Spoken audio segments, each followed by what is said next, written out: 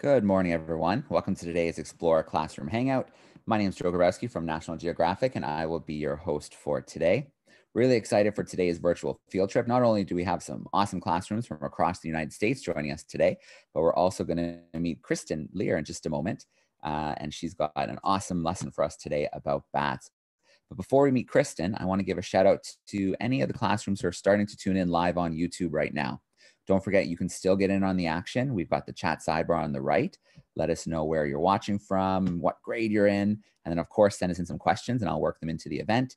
And to any of the classrooms, doesn't matter if you're watching live on camera with us right now or you're tuning in on YouTube, take some pictures, share them on Twitter, hashtag Explore Classroom, tag @NatGeoEducation, and also tag @BatsForLife, because then Kristen will be able to see some of those pictures as well. All right, that's enough from me for now. Let's get to the main event. So like I said, we're hanging out with Kristen Lear today. She's a bat conservationist and environmental educator. She got her start in bat conservation at the age of 12 when she built and installed bat houses for her Girl Scout Silver Award project. And since then, she's been pretty lucky being able to travel all around the world, United States, Australia, Mexico, learning how to protect endangered bats. And she likes to share her passion for protecting bats with the public. So Kristen, it's so great to steal a little bit of your time today. It looks like a beautiful day in Georgia. We're excited to get to know you and learn a little bit about the bats. Thank you so much. Can you all hear me? If you can hear me, put up your bat hands. Perfect. Yay. Thanks, Joe. Thanks, Joe, for the introduction. I'm very, very excited to be here. Bat conservation is my passion. So to be here today is a real honor to share with you my journey through becoming a bat conservationist, and also sharing how you can become involved in bat conservation now, even at your age, like I did. So I'm going to start sharing my screen. We do have a question and answer session at the end. So if you have any questions, just jot them down and then keep them in your brain, and then we'll have the question and answer session at the end. So I'm going to go ahead and start sharing my screen. Okay, can you all see that? All right, looks like it's loading up. Okay. There you go. Can you all see that? Perfect, full screen. Looks Perfect. good. Awesome. Is that little bar in the way at the bottom or no?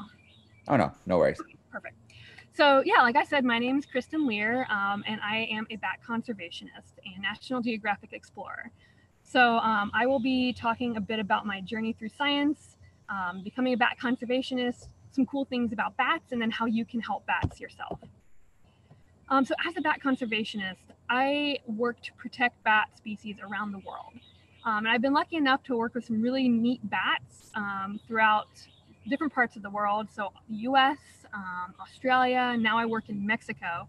So I think bats are really cute, and these are just some of the really cool bats that I've gotten to work with over the years. But my journey didn't start just in university or in college. It actually started much earlier than that. So this is me when I was a toddler, playing on the beach. I loved getting my hands dirty. I loved being outside, exploring, picking up things like in this picture, trying to figure out how the world works and what kind of animals and creatures I could find. So this was kind of my growing up, my passion.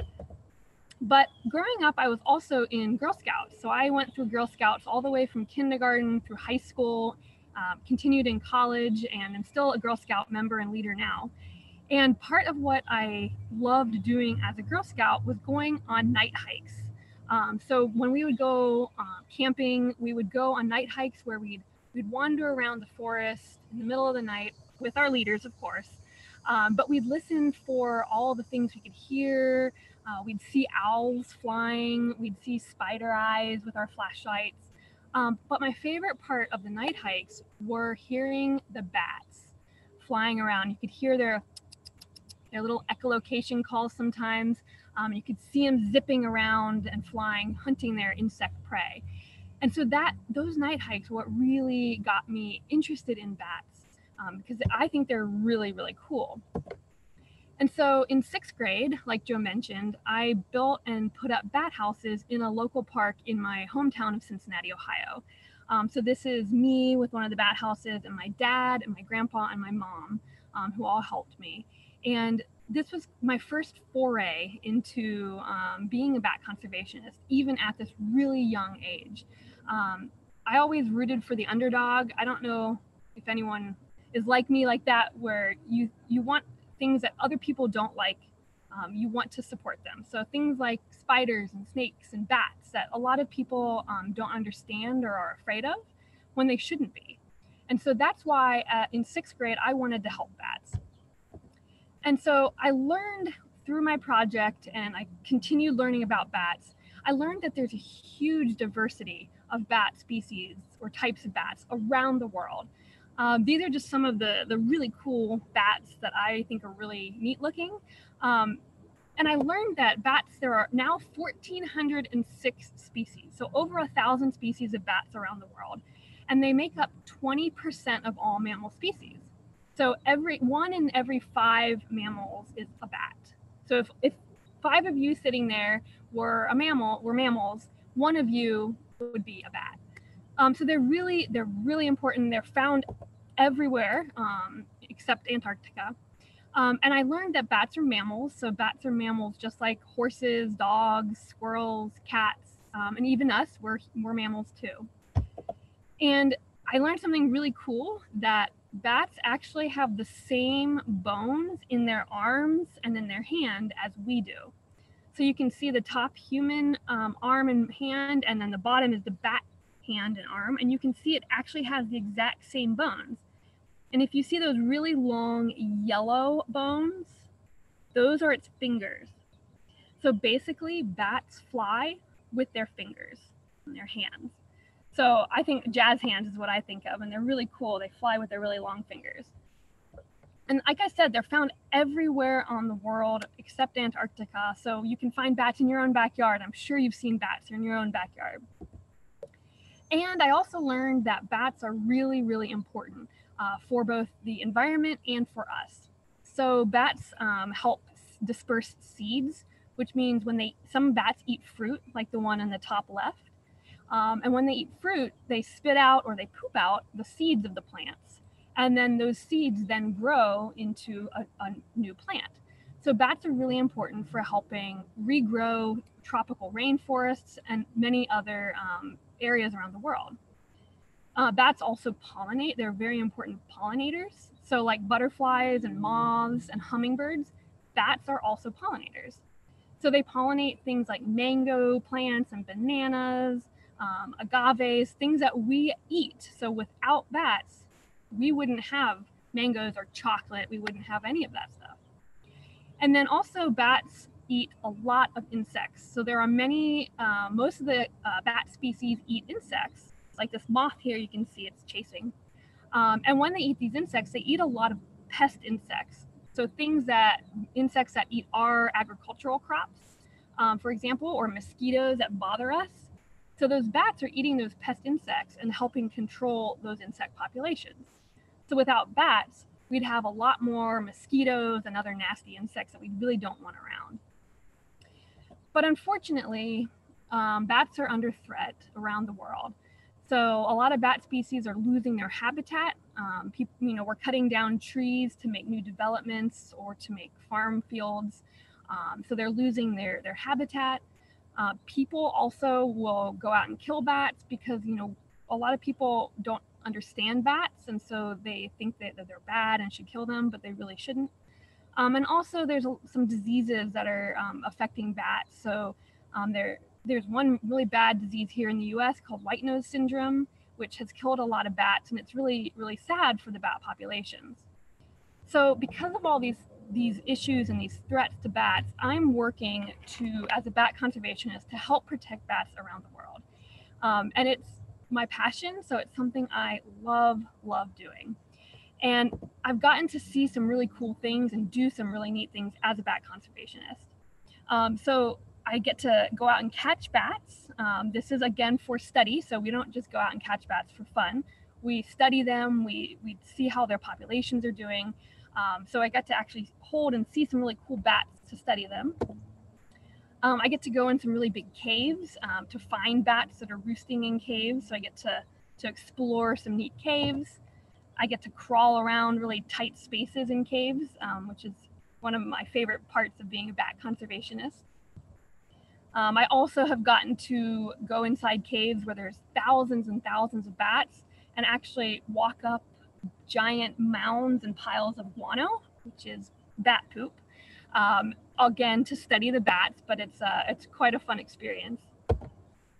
I've also gotten to see millions of bats. This is in Bracken Cave in Texas, where there's about 15 million Mexican free-tail bats coming out of this cave. So I've gotten to see them up close. And I get to stay up all night sometimes as a bat conservationist because bats are out at night, so I have to stay out at night too to study them. But again, I want to really stress that you don't have to go to school necessarily to be a bat conservationist and to help bats. I got my start, in 6th grade at 12 years old. So it's never too early to start helping bats. So now I just want to talk a little bit about some ways to help bats. And then I have some bat houses here that you can actually see and we'll go visit. So you can help bats too. I think one of the easiest ways any of you and all of us can help bats is to tell your friends and family how neat bats are and how important they are for the environment and for people. This is a really easy thing to do. Just talk to your parents, tell them, oh, I learned about bats and they're really neat. Talk to your friends and kind of spread the word about bats. You can also work either in your class or with your family to plant a bat garden in your yard or your school. So this is a really neat thing to do where if you plant flowers that bloom at night, those flowers will then attract the bats that feed on the insects that are feeding on the plants. So it's like its own little ecosystem, and it's a really neat way to help bats in your own backyard. You can also adopt a bat from a bat organization. So you won't actually, adopt, you won't actually get a bat. But what you do with these programs like Bat Conservation International or Bat World Sanctuary, you sponsor a bat, you donate some money, and then you get information about the bat species that you're helping. And in the case of Bat World Sanctuary, you actually learn about the individual bat that they're rehabilitating or taking care of in their sanctuary. And so this is a cool class project. I did something like this with puffins when I was in 2nd grade. So it's a fun thing to do to help bats. And then also you can put up a bat house. So these are 2 bat houses you can see, 2 different types of bat houses. And what you do when you build a bat house, and I'll show you in a little bit, you build it and you put it up, and then the bats will come and they'll live in the bat house. So this is a photo of a local Girl Scout troop here in Athens, Georgia, where I live. And I helped them build bat houses to put up in a local park. And it was a really easy thing to do. They really enjoyed it. And then we got to put it up, and they helped us install these bat houses. And this is actually where we are today to actually get to see them. This is a kindergarten class with one of my friends from Cincinnati, and she and her class also built several different bat houses and put them up on the wall of their school as a class project. So again, it's a really fun way to help bats.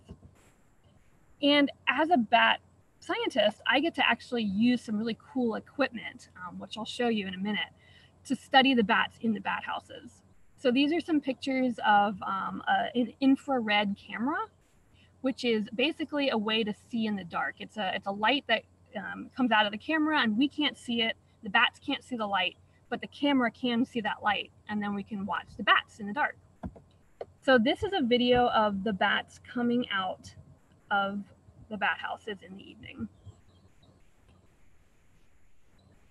And you can see them, there's probably several hundred bats in these bat houses. And we love having them around because they're eating, I'll play that again, they're eating the pest insects like mosquitoes in our backyards. So we really like having these bats around. And then, this is, so using those infrared cameras that I just mentioned, this is watching them come out of the bat house in slow motion. You can see they just drop out of the bat house and then fly off. And they kind of jump out. Pretty cool. And then this is a thermal imaging video. So this is basically the heat signature of the bat. So it's seeing the heat of the bats. You can see them coming back into the bat houses in the morning. So they latch onto the bottom of the bat house and they crawl up into the inside. And then they sleep there during the day. I'll play that one more time. So you can see it landing and then crawling up. So with this cool equipment, we can actually see these bats in action. And we also can see inside the bat houses. So this is some pictures of us using a scope on a big pole where we use a camera on the end, and we can actually see into the bat houses during the day. So can you all see those little bats up there? So those are two little bats that are roosting inside these bat houses, and they're cuddled up real snug because they actually like to live together in groups. And then this is a video of them inside the bat house during the day. So you can see they're cuddled up together. They basically sleep throughout the day and they socialize, they groom each other. So they're really cool to watch. I'll play it again. They're kind of just chilling out. And before I show you the bat houses we have here, I just want to say, feel free to email me with any questions about bat houses or how to build them and put them up. I do a lot of consulting kind of with classes, so feel free to email me if you have any questions about bats or how to help them. So now let's go see some real bat houses. So I'm going to stop sharing my screen, and then we're going to take a little walk to see the bat houses here. Okay, let's see if I can stop sharing. Let's see.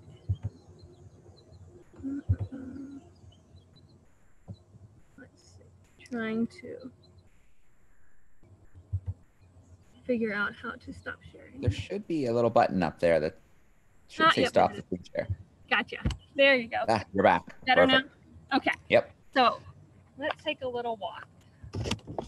Okay, so I'm going to show you, we're in a park. So this is a park in Athens, Georgia, where I live and work. And can you see the bat house right there? There it is. So I'll take you over and we can actually see what they look like up close. Can you all see that up there? Yeah, so that's one of the bat houses, and it's actually really tall. I'll go stand right next to it so you can actually see how high up it is, because bats like it up really high. So there's the pole, and there's the bat houses.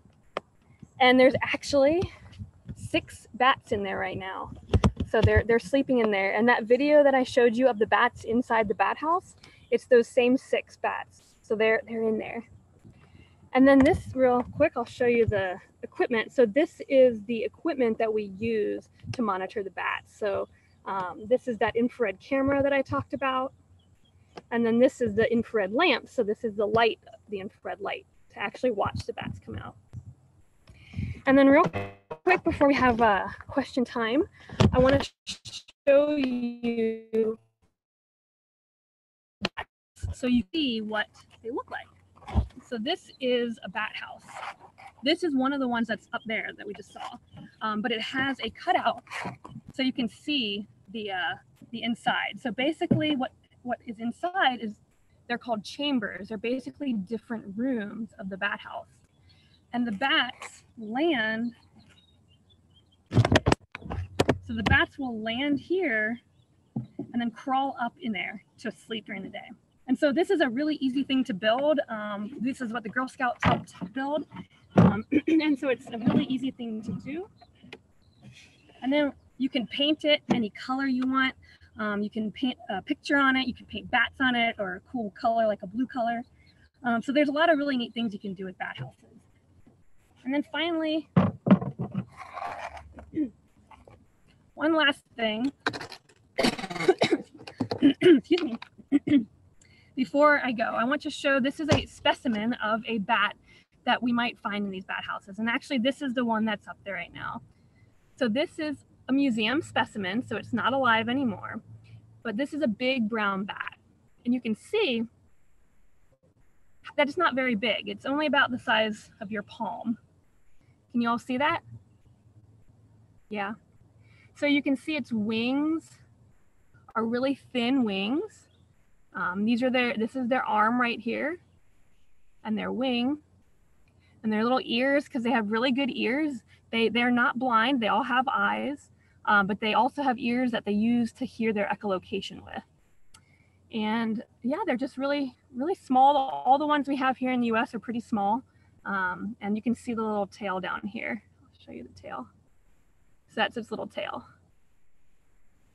So yeah, that's kind of the world of bats in a nutshell. And I want to open it up to questions, because I'm sure there are lots of questions if y'all want to put on your microphones. So thank you. All right, Kristen, that was perfect. Thank you so much. So I am going to take a minute and we're going to kind of move through the classrooms. We'll introduce them and each give them a chance to ask some questions. I also want to give a quick shout out to some of the classrooms who I know are tuning in on YouTube. They've already sent in some messages via YouTube. So I want to give a shout out to Mrs. Fusco's class. They're joining us today in Algonquin, Illinois. And then I want to give a shout out. We got another group who just said hi from Maine. So another group who's watching us in Maine. Put those questions in and I will make sure that we work some of them in. And then Kristen, I'm probably going to keep you a little longer after the call to ask for some advice. I just built a bat house from a kit that was sent to me. I'm going to ask you for some advice after the call on my new bat. Yeah, and if any of you want advice, feel free to email. Yep. All right. Well, let's get going. Let's meet some of our classrooms. Cool. Let's see. Let's get started. Let's go to see some fourth graders in Glenview, Illinois, hanging out with Miss Michael. Let me get their microphone turned on. How are we doing, fourth graders? Hi, I've got, hello, everybody wave. Okay, I've got Allie coming up with a question. Allie, come on up. There you go, perfect. Hi, Allie. How do bats speak to each other? Ooh, great question. How do bats speak to each other? So they actually have their own vocations. So that kind of sounds like a chatter, like, and that's how they talk to each other. And it might not sound like words or anything to us, but they understand it. So they have social calls, and that's how they talk to each other. Yep, great question. All right, Kristen, before we jump to the next class, do you want to try and just shift back to the bench you were to start? It seemed like the signal is a little bit stronger there. Yeah, sounds good. Perfect. All right, let's meet another classroom. Let's see. Let's go to Mrs. Rosny's group. They're hanging out with us in Bristol, Connecticut. Looks like some third graders. Let's get that microphone turned on. How are we doing, Bristol? Uh-oh, Ms. Rosny, I might need you to try and turn that mic on for me. It's not cooperating on my end right now. 1 minute. There we go. Let's try that again. How are we doing, grade threes?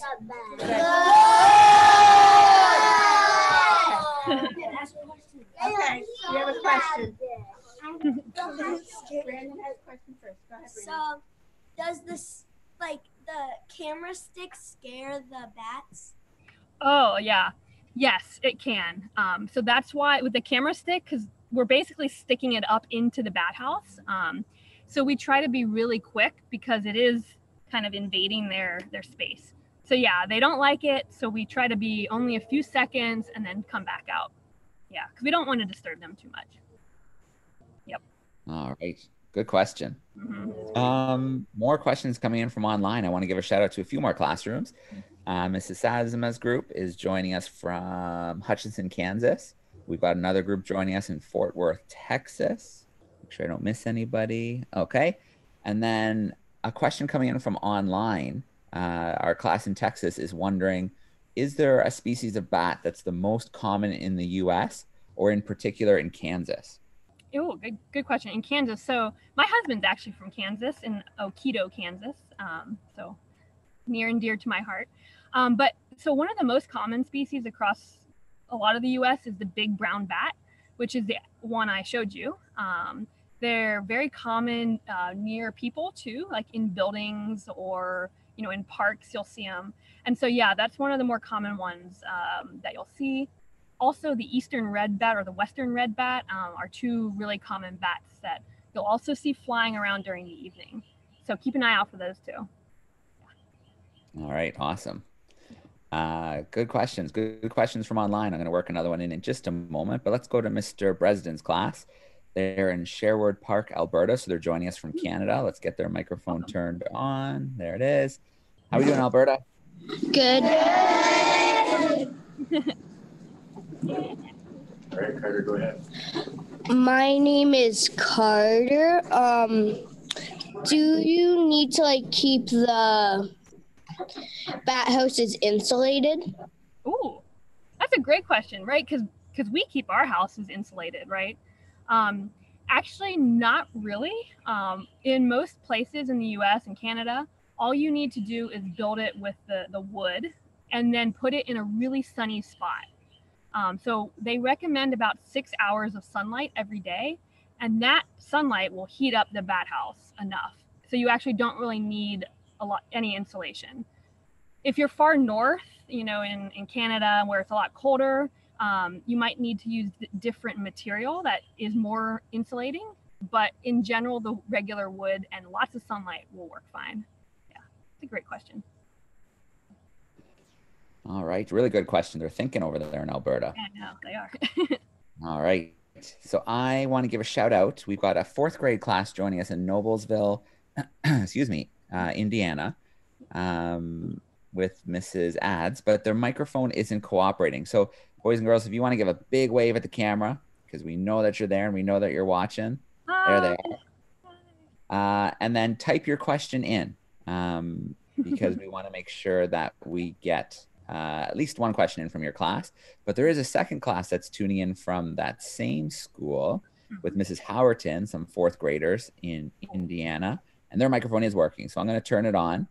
At least I think I'm going to the micro. Oh, there we go. All right, Mrs. Howerton, how is your class doing? Uh-oh. Try this one.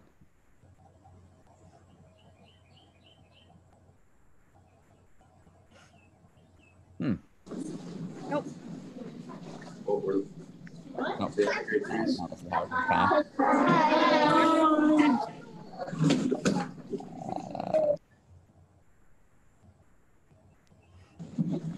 Interesting. Mrs. Howerton's class, give us a big wave if you can hear me. Oh, I see a question in the chat. They're waving. Mrs. Howerton's class, can you hear me now? Yeah. There we go. All right, we are ready for a question. Yep. Why do bats like to sleep close to each other? Ooh, why do bats like to sleep close to each other? Well, a lot of it is for warmth, because they like to be really warm, and so they like the body heat from other bats. But also, a lot of bats are very social, so they live in family groups or in very social groups with their friends or relatives, and so they like to be close to them. So like living with your family, living with your parents, you like to be close to them. So yeah, it's kind of a way to stay warm and also to help with the being social, just like us. All right, good question. And then the other class sent us a question, and they're wondering, when you put the camera in, do the bats kind of shy away, or have any of them ever kind of attacked the camera? Oh yeah. So when I put the camera up in the bat house, they usually kind of shy away. At that video that I showed of them in the bat house, the one was actually starting to move away from the camera. And so that's why I stopped the video and took the camera out. I've never, ever had a bat attack anything, me or anything. They actually don't attack people. You might have bats kind of swooping close to you, but that's either for 2 reasons. One is because they're really curious. So they're like cats or dogs. They are curious and want to see who you are. So they're just kind of checking you out. But also, if you think about it, there's also a lot of mosquitoes around you at night, or gnats, little bugs kind of bothering you. So the bats are actually trying to swoop down and catch those insects. So if it looks like they're attacking you, they're not. They're just probably trying to catch insects. Yep. All right. Awesome. Mrs. Reed's class, 5th graders hanging out with us in Huntley, Illinois. Let's get their microphone turned on. How are we doing, Illinois? Good. Hi, so I have a question. Yep. Do bats, or how long is the average bat's lifespan? Oh, great question. I'm really glad somebody asked that. So how long do you think a bat might live if it's like that big? 3 to 5 years. 3 to 5 years. That's a great guess, because rodents, mice, rats, live about 2 to 3, 4 years. But bats are actually not rodents, so they're their own separate group of animals. And the longest bat that has ever been recorded was a small bat about that big, and it lived at least 41 years. Wow. Yeah, so we don't really quite understand why they can live so long, but there's actually a lot of research going into why they live so long without getting sick. And people are studying them to learn how to maybe make medicine to help us live longer. So it's a really fascinating thing, and that's a really great question. Yeah. All right, very cool. Yet another reason why we should be protecting bats and learning more about them. Yep. Very cool. Mrs. Palmentier's class hanging out with us in Raleigh, North Carolina. Looks like some 8th graders. Let's get that microphone turned on. How are we doing, 8th graders? Hey, how are you guys? Oh. Do we got a question? You can kind of hear. Oh, can you hear now? There we go. Yep. All right.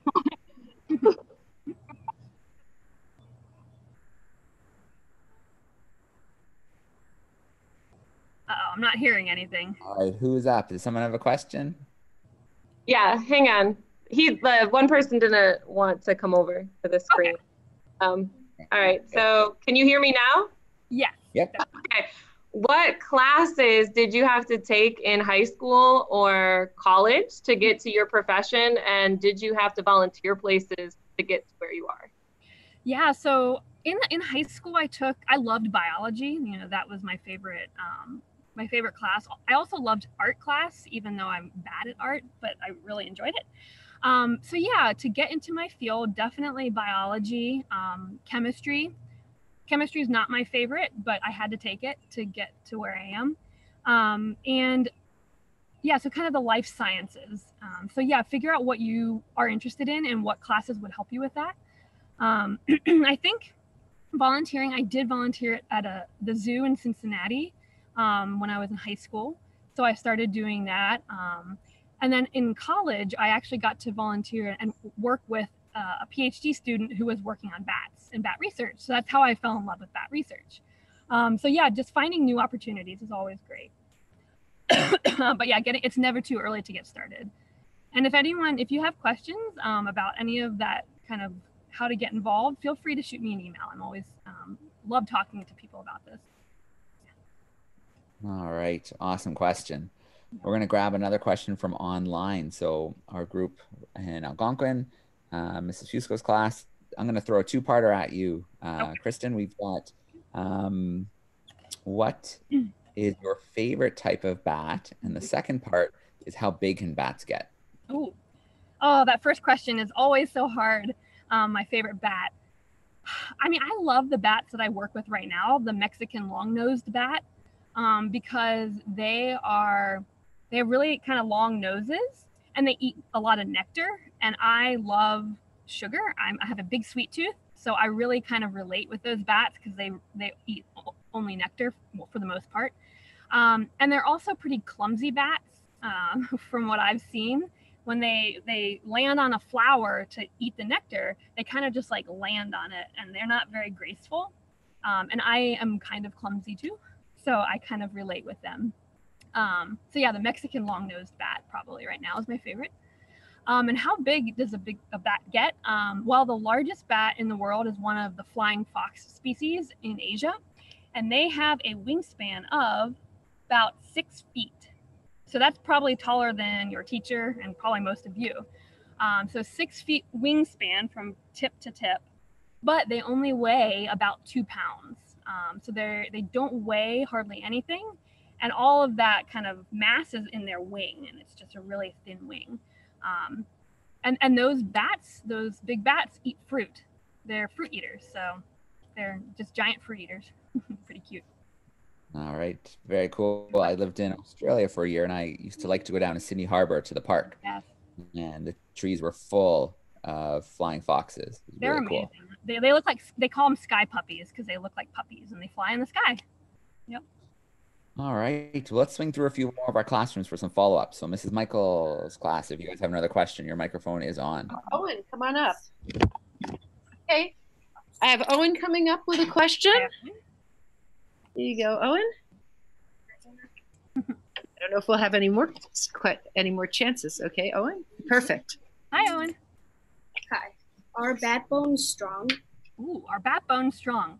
They are, because they have to flap and carry the bat, but they're also very thin.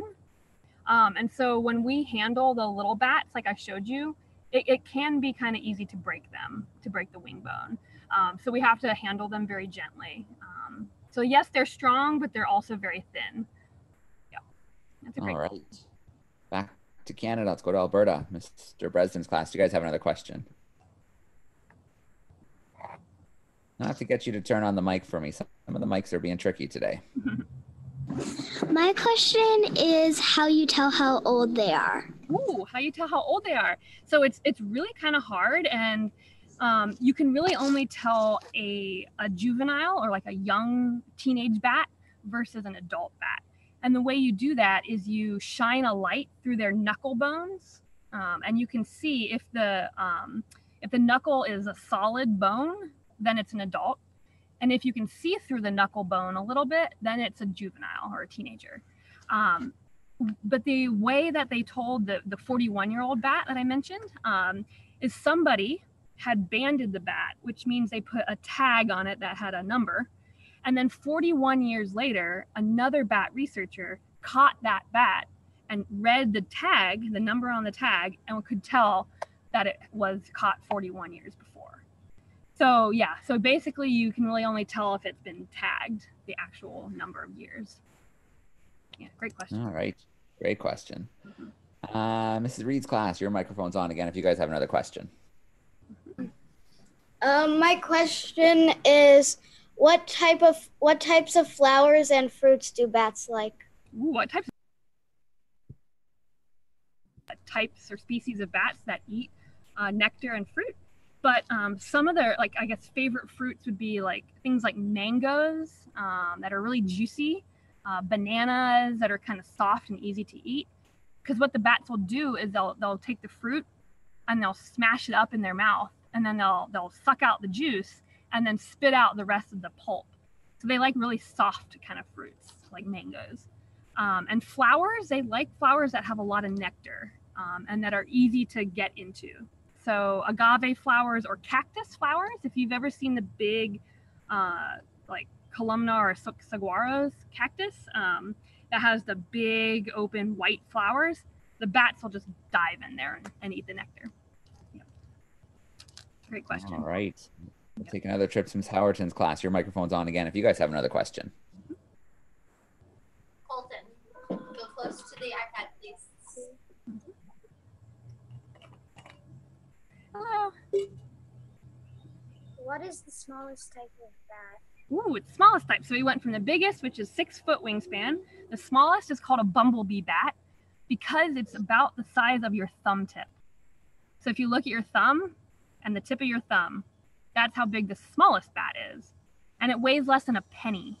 So it's a very, very small bat. And they're also found out in Asia in that way, called the bumblebee bat. Great question. All right.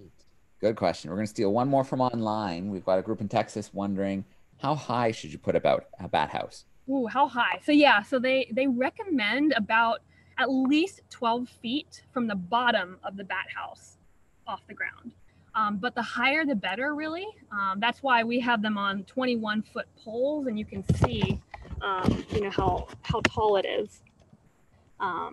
because they want it to be really high, because the bats, when they come out of the bat house, they swoop down and then fly off. So if it's really close to the ground, they'll swoop and kind of hit the ground. So the higher the better in general, but at least 12 feet from the bottom of the ground. All right. Well, Kristen, I want to give a huge shout out to our classrooms today. They were awesome. Great questions from all of our classrooms. So great to have you guys joining in. And I have a feeling you're going to get a few messages afterwards about I love talking to people, so feel free. Yep. Perfect. Very cool. So I do want to remind the classrooms again, if you were tuning in, share some of those pictures via YouTube. We'd love to see, or sorry, via Twitter. We'd love to see classrooms in action.